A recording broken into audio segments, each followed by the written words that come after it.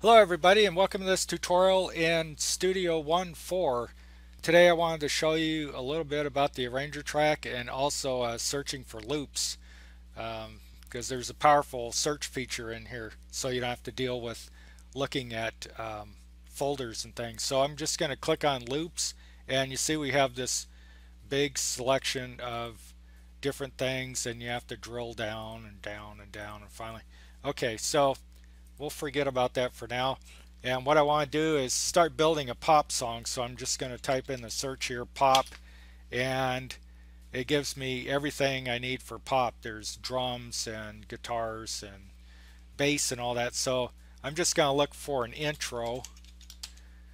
And it shows me intro for drums, intro for bass. So I'm just going to drag that over here. And let's see, an intro for bass. Not really listening to them. And let's say I want to put a verse in there. Let's see what we got for verse. So there's drums 1 verse. I know I was using drums 1 up here and bass. And let's look at a chorus. So I got drum 1 chorus. And just look for a bass in here. Bass chorus. Okay.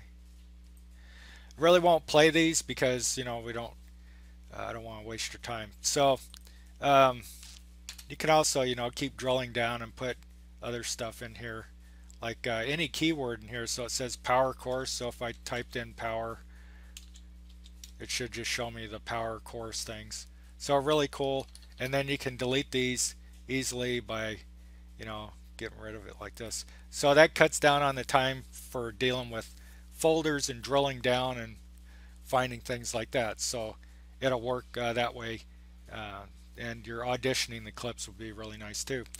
So the next thing I want to do is take a look at the arranger track. So I'm going to click here on the open arranger track and double click in the uh, lane for it, and what it's going to do is you see how it made the entire it took up the entire part of where the range was selected. So what I want to do is I can move this back here, pretty rudimentary, and double click again and it's going to fill up the whole thing. So maybe I don't want to deal with that, so I'm just going to click here and cut these and go back and just delete this part and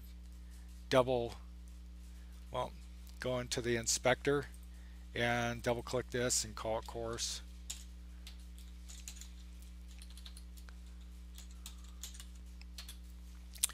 Now the great thing about this is, let's say that there's a part of this song that I want to use as a pre-chorus, wherever that would be, um, because probably you're going to be recording your own instruments in here, and there'll be happy accidents and stuff like that and inspiration, and you go back and start cutting this up to make a song out of it. So let's say there was a part right here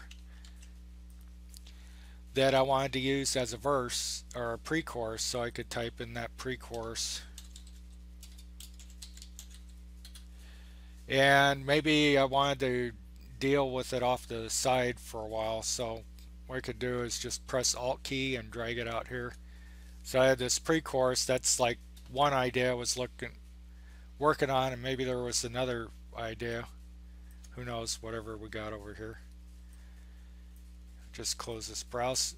And so this section here, let's say I want to get rid of that.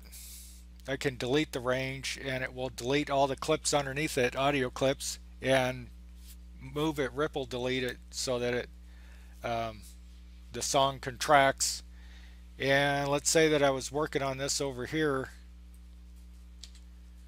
and dealing with it and get that kind of the way I want it. So I want to insert it into the parts here. There's a couple ways I could do that. Either I can just drag it into position and it's going to take it from wherever it was at and put it in there, or I could drag this whole clip and put it in between, and it will do the same thing. So just make this. And so that's a really powerful feature. It's really nice to do that. And one cool feature that I hope comes in the future is to color code these, like the same way that you can color code your tracks. So that might be something in the future to check out. I don't know. But I really like this. It's really nice how you can build a song. And the other thing is cool about this is, let's say you're starting off and you just have drums or maybe no clips at all. So you make a template kind of, and you watch, like, okay, first I want to put an intro in here. So you work on that and click on the punch here and work on that part and get that in, and then come over here and do the verse part and work on that, and you just auto punch all these things. So you can actually build yourself song templates of, have an intro, verse, chorus, slow parts, fast parts, and work on them, and in an intuitive way that way. So I hope you enjoyed this tutorial and hope to see you in the next one. Have a blessed day and a lot of fun with StudioOne 4. It's awesome. And if you can go over to PreSonus and download the StudioOne Prime for free and get started using StudioOne, and you can definitely make songs in StudioOne and export them to different places and get your music heard. So thank you very much for watching this tutorial, and I hope to see you in the next one. Take care now. Bye bye.